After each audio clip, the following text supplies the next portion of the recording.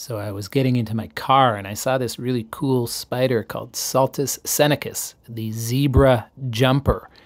And this is a jumping spider. And one of the things that was really cool that I found out about my research is it has a hydraulic jump, which means that in its back legs, when it goes to jump, it fills them with blood. Their blood is called hemolymph. They're hunting spiders, so they don't catch their prey in a web, but they catch it by jumping on it. And if they're afraid of jumping too far, they actually just put down a little web tether that keeps them from going too far. And I think one other thing about them that I found very fascinating is their vision. They have incredible vision. They have 8 eyes. 2 of them are big and give them excellent binocular vision, good for hunting. And then they have 6 other eyes that allow them to see in all directions. So you're not sneaking up on this guy. Oh no.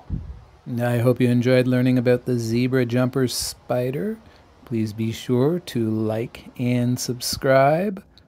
Peace.